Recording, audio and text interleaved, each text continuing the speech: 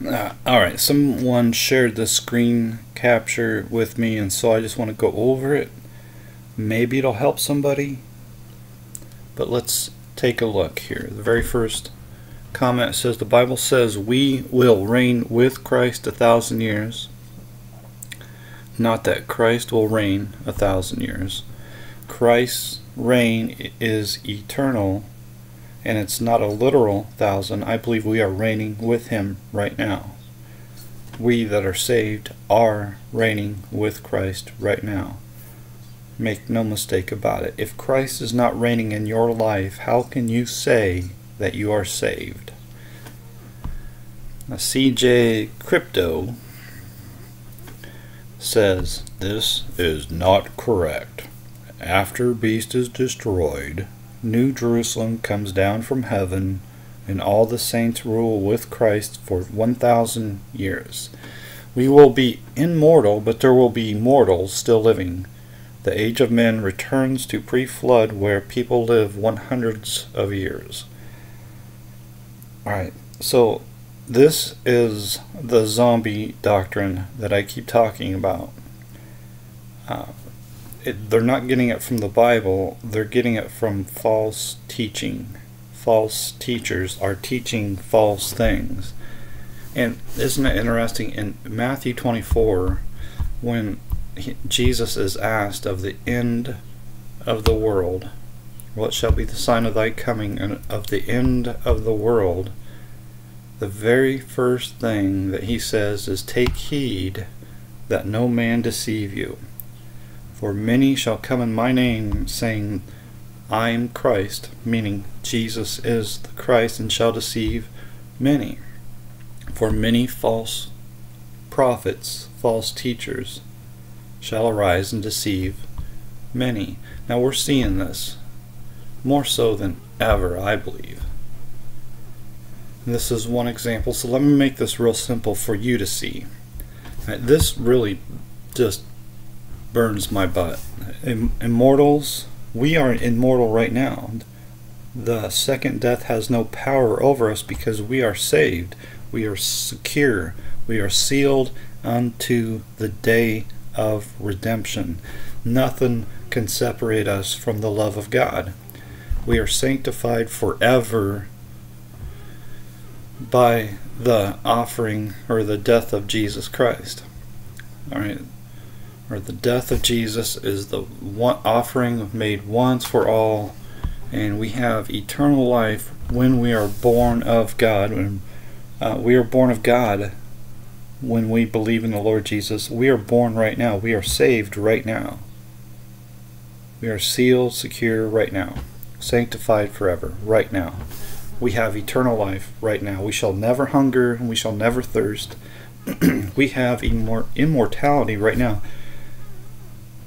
But when Jesus comes in the clouds of heaven, we are changed in the twinkling of an eye. Not just us, but the whole world is changed. Okay. But let's go up here. After the beast is destroyed, New Jerusalem comes down from heaven, and all the saints rule with Christ for 1,000 years. Okay, so you see this quite often. Oh, they're going to reign and rule with Christ. That word rule is not in Revelation 20. I don't know. They're just getting that from their own imagination. Well, I'll tell you, it's one false teacher teaches something, and then somebody picks up on it, and they teach it. But you see here, there is no rule, no mention of rule. So the idea is that there's gonna be zombies, and you're gonna rule over the zombies. You're going to be the ruler of zombies. It's just nonsensical. It really is. It's a zombie doctrine. Now, you ought to be able to see this. Alright, look. After beast is destroyed. Alright, so we see here, when after Jesus comes in the clouds of heaven, verse 11, and we are changed in the twinkling of an eye. First the dead in Christ rise, and then those of us which are alive and remain are lifted up with them to meet the Lord in the air, and to be forever and forever be with the Lord.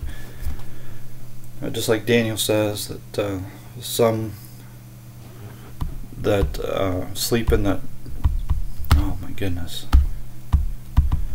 what is that verse?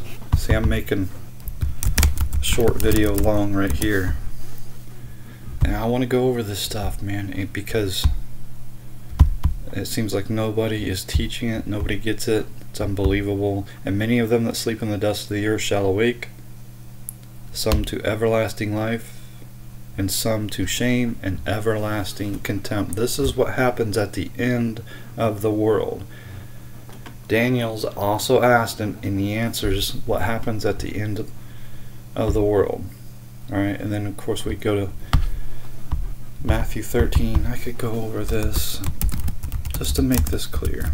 I'm going to show you something though that you're going to see, very obvious. Alright, and so he's talking about the wheat. The kingdom of heaven is likened unto a man which sowed good seed in his field, but while men slept, they sowed tares among the wheat. So this is ideally the same thing that's what he's saying here, the immortal living with the mortals, except he's turning it into a zombie doctrine. Alright, so the wheat and the tares are the same thing. Not in reference to the zombie doctrine, but for us that are immortal, we shall never die, are living among the dead. Alright, those of us that are saved are living with them that are not saved. We are the wheat, they are the tares. Okay, so when the harvest is when Jesus comes in the clouds of heaven, just like we read in Matthew, or in Daniel 12, some shall rise to everlasting life, and some to everlasting shame, or shame and everlasting contempt. Okay, so anyway, and that's the whole idea of the parable, to give us an idea of what's going to happen. The harvest is the return of the Lord Jesus Christ. Okay, so let's go back. Here, he says that the beast is destroyed. So just in case I didn't point, I don't think I pointed that out. Let's see, where's this at? And let's see, it's right up here. The devil that deceived them was cast into the lake of fire where the beast and false prophet are. Okay, so this is right after when the 1,000 years are expired. Alright, now this is Revelation 20 is given to given a picture, if you will, a vision of what is to come. Alright, but make no mistake about it, when the 1,000 years are expired, the beast is thrown into the lake of fire. This is after the 1,000 years are expired.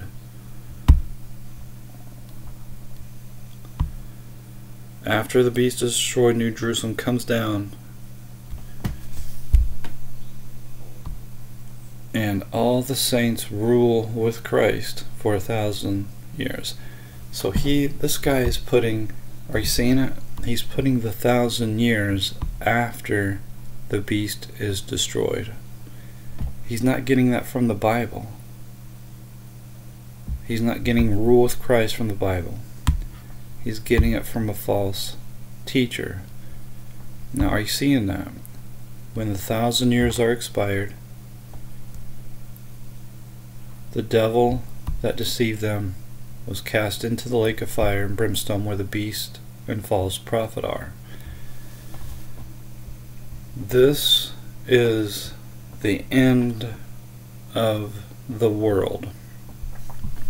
Make no mistake about it. The 1,000 years are happening right now, because right now we are priests of God. We are a royal priesthood. And we reign with Christ in our life. We are a new creature right now. The second death has no power over us. And when Jesus comes in the clouds of heaven, Satan is loosed so that he can go out and gather the unsaved together at our feet. And then the judgment of God is, are you saved or are you not saved? God knows already, but this is the end of the world, and there's going to be that great circumcision where flesh is cut off forever, and the unsaved is cut off forever. And there's no more sin, no more sorrow, no more pain, and no more death. Alright, all that is going to be done away with. And then there's going to be a new heaven and a new earth, and no more sea. The holy city, New Jerusalem, comes down from God, and God shall wipe away all their tears. Alright, so on and so forth. This idea that there's going to be mortals still living is a zombie doctrine. Now we could go back here. I'll make this one last point here. It says, and I saw the souls of them that were beheaded for a witness. So during this 1,000 years, so according to the zombie doctrine, immortals, I guess you'd have to say, because those souls that are beheaded for the witness of Jesus are the immortals during this 1,000 years. And so the zombie doctrine says that Christians are going to be immortal, and they're going to be walking around. I mean, let's face it, man, that's what they're teaching. They're going to be walking around without their heads.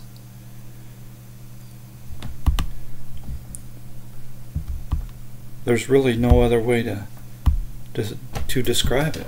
No other way. So after Jesus comes, people are going to get their heads chopped off. This is, any way you slice it up, it's just straight up stupid. It's not scriptural at all. This stuff is so simple, even a child can understand it. The only thing required to understand the Bible is faith. That's it. That's the secret, man. That's the big secret. And that's always been the big secret. How do you understand the Bible? How do you know what it means? Well, it's always been about faith, even unto this day. When Moses is read, the veil is upon their heart. Nevertheless, when it shall turn to the Lord, the veil shall be taken away. So when you turn to the Lord, that means you have faith. It's always been about faith.